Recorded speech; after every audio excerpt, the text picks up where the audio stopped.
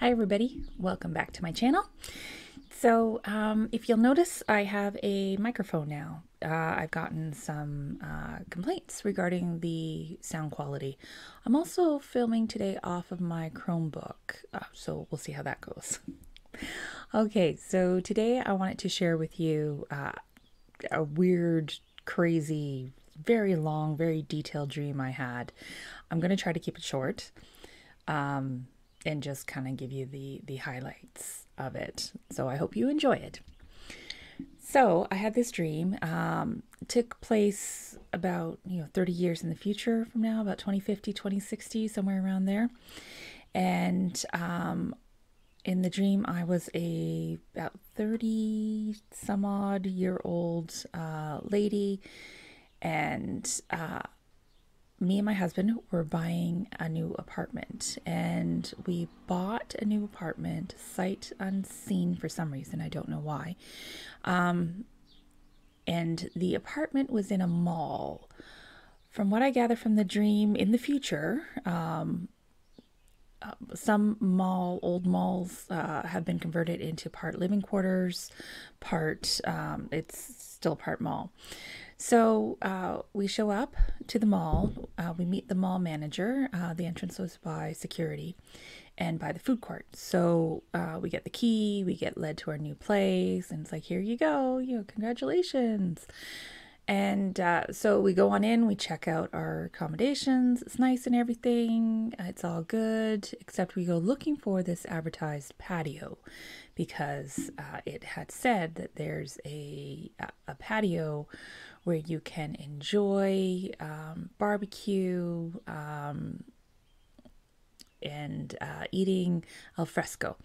Right? And so we were a little confused because we didn't see anything on the outside of the mall, which would indicate a patio. So sure enough, what it was is the apartment that we had purchased backed out the back door. There was a kind of service hallway that led out to a food court. And the food court had a lovely open air concept with skylights. So apparently, yeah, that's what they were passing off as a patio area. And I was saying to my husband, it's like, well, this isn't going to work. And what the heck is this? And we shouldn't be paying X number of dollars for just using the food court. And so we were going to go talk to the mall manager. But anyways, the dream kind of fast forwards. We had been there for a little while, and kind of the mall residents were all abuzz because a new person was moving in, and it was a former celebrity. So everybody was kind of excited, and the celebrity it turned out being was Chris Hemsworth. For those of you that maybe don't know, he plays Thor. Anyways, so the gentleman arrives, and he's, significantly older than he is today, because again, my dream takes place in the future, and he's in a wheelchair. Apparently the background is that, while filming one of his movies, Chris was hurt, in an accident. Supposedly he recovered from it. However, he got addicted to painkillers going through recovery. And as a result of the drug use, his spouse left, his career ended. It was a very, very sad, very tragic thing. And what wound up happening is he stopped using the hardcore drugs or hardcore pain meds. But he developed a psychological block to using his legs. So he became wheelchair bound and an alcoholic. So he was still living off royalties from various movies, that he had done in the past. So he moved into the mall. He was just kind of miserable.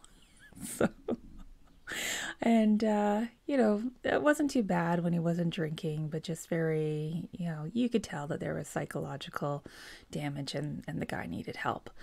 But of course, you can't force someone to get help. So, in the dream, my husband and I decided to, be as nice and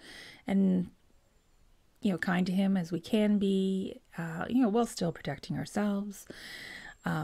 Because, yeah, he could get a little feisty, a little surly when he was drinking. And, yeah, the other residents kind of tired of him quickly because, he's just a washed up drunk. And my husband and I were more along the lines of like, no, like this guy's hurting. He's obviously hurting.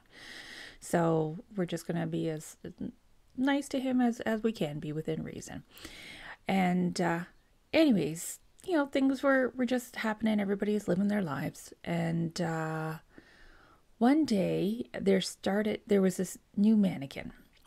So in the dream, what happened is I stopped being my character and I saw this beam of light come down and this kind of slightly off-looking mannequin materialize. And the mannequin kind of beamed right into a store window. And the mannequin was normal mannequin color, kind of a grayish, putty color, but it had these really cool kind of blue lines throughout it. So like there was like a jawline that was a blue, and there was a shoulder line that was blue, and things like that. So where the joints were, little character details, and of course the eyes were blue, and they all kind of had this iridescent glow to them. So that was cool. But like I said, in the dream, it was this like beam of light that just made this mannequin appear. So, weird mannequin, that's fine. The dream progresses, and staff in the mall and various other residents in the mall, they stop the staff stopped going home, and everybody wanted to stay at the mall. And residents at the mall that start to notice, people that I'd been neighbors with for a while, suddenly had like this personality change. It wasn't that they were, suddenly mean or anything. It just, they were just off in little ways, little quirky ways. And, it was just kind of getting weird because some of the mall employees started to sleep at the mall, even though they didn't have accommodations at the mall. And so anyways, just some weirdness going on. Things still progressed in the dream. And then what wound up happening is some of the mall folks that were actually renting living quarters in the mall, they moved out, and some of the mall employees just moved in.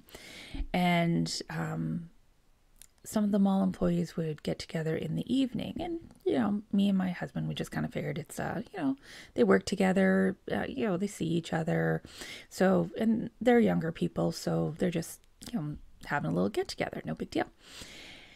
So one day Chris wheels up to us, and he's just distraught, and he's saying that the mannequin is alive and it's taking over people. And of course, by this time we're like, yeah, okay, yeah, a mannequin's alive and it's taking over people. Go have another drink, right? Like, how much have you had to drink? Come on, let's get you some coffee and sober you up. So, but he was adamant, and he was saying that, no, it's like that old movies, the invasion of the body snatchers. It's just like that. The mannequin's taking them over, and they're becoming different people. And now some of them are going out, and they're going to take over the world. And of course, my husband and I were like, okay, he might be having, some sort of drug, alcohol related psychosis going on. So, yeah. But he was adamant it's happening, very upset. So my husband, I said to him, you know what? Well, I'll go check it out then. And my husband's like, okay, you know what, Chris, just let me get you back to your place. Maybe we'll get you some coffee. Still under the impression that somebody had a little too much to drink, and now maybe he's having some sort of psychotic break or hallucination, that sort of thing. But I agree to go check it out, so I go.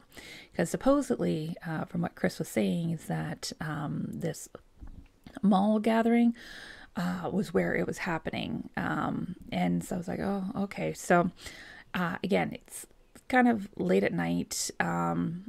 So my husband takes Chris back to his place. I head on out, and as I'm approaching, I decide, okay, you know what? I'm not just going to walk up and be like, hey, so are y'all being taken over by some sort of mannequin alien that's here to take over the world? No, Chris, la la la, right? Didn't want to do that. I wanted, just low key, and nobody needs to know, because I was absolutely convinced that, he just drank too much and was having an episode. So, so I take it a little seriously. So, I go up. I'm actually behind some, fake plants in the mall, and behind a pillar and that sort of thing. And I look, and sure enough, they're all the mannequin is laying down, and all the mall employees are now laying around the mannequin in a circle. They're all kind of on their side. Some are on their front, just looking at it. And what's happening is there's this black fibrous stuff that's coming out of the mannequin's head, and it's going into all the heads of the people that are around it. And from the distance, I couldn't see anything. So in the dream, what happened is I kind of paused the dream, and I left my character, and I froze the scene, and I went and I took a look. And what it was is, it wasn't a continuous line. If you've ever seen little magnetic black fibers, it was a bunch of those, just kind of all strung together, that came from inside the mannequin. And it was going like right into the heads of the people that were around. And it wasn't like a full-on invasion of the body snatchers where, your body is being morphed into something that looks like you but isn't you. It was like penetrating their skulls, and because again, when I had paused the dream and left my character, I took a deeper look, and from what I gathered is the black fibers went in and in essence kind of hijacked your brain. And that's how this alien species was going to be taking over the world, because what also was happening is those that had reached a certain saturation level would then leave the mall and go out and spread it from there. So I jumped back into my character's body, and I book it out of there, right? Making sure I wasn't seen, because they're all in the trance circle thing with the black stuff in the brain. Anyways, so I hightail it back over, and my husband's coming out of Chris's unit, and he was saying to me, he's not doing well, but he is doing well. He's like, it's weird. It's like the guy has an episode here. He has some sort of drunk-induced hallucination, and you should see him. He's trying to walk. He's pulled out some free weights. He's trying to get back in shape because he says that the invasion's coming. And my husband went on to say, like, on the one hand, I'm happy because apparently he's also sworn off alcohol. I'll believe it when I see it. But yeah, he's gung-ho to now get better, deal with his issues. And so my husband's going on about how this weird, bad, drunk episode has actually led to some positive life impacts. And of course I turn to my husband and I say, no, it's real. And he's like, what? Honey, no, no. I'm like, yeah, no, it is. I saw it. It's actually happening. And so my husband's like, okay, like what is this? What is going on? So I described to him what I saw. And so we both went back, snuck back, took a look, and sure enough, he saw the whole thing. So we came back and we were having this discussion of, well, what are we going to do? Who do we contact? Like, so we decided we just can't just phone up somebody and say, hey, there's a mannequin from outer space that is hijacking people's brains and is going to infect the world and take over the human species. You know, guaranteed you're going to get probably sent off to a psychiatric hospital and highly medicated for contacting the police, or the police, army, whatever, just going to hang up on you. So we decide that we're going to get security cameras and we're going to try to capture this. So we're going. We're making a plan. We were heading back to our place. It's like, okay, you know, you do this, I'll do that, blah, blah, blah. And again, I had stopped the dream and realized, oh, I don't have time for this. My alarm's going to go off soon. I got to get up for work. So, oh, well, I'll just have to deal with this later. And then I woke myself up from the dream. So sure enough, I grabbed my phone, I checked the time, and it was, about 20 minutes before my alarm went off. Yeah, definitely not a time to finish off this sci-fi alien invasion dream I was having. So that's my dream.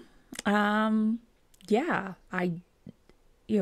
I know people ask me, like, what did you eat before you went to bed? Or like, what were you watching before you went to bed? And I got to tell you, what I ate before I went to bed was nothing. I had some water. Yeah, prior to that, I had dinner at my normal time, which was like, I don't know, 5, 6 o'clock. Yeah, so no snacks before bed. And as far as what I was watching, I actually watched a thing on the Disneyland reopening. So very wholesome. Nothing involving aliens hijacking people's brains with magnetic fiber stuff. So yeah, that's it. Maybe that's where Chris Hemsworth came in. Because they did the Avengers campus. So, and Thor is part of the Avengers. So maybe that's where that part came in, but the rest, I have no idea. So, just to let you know, I have not been able to pick that dream back up. Sometimes I can pick dreams back up where I left off.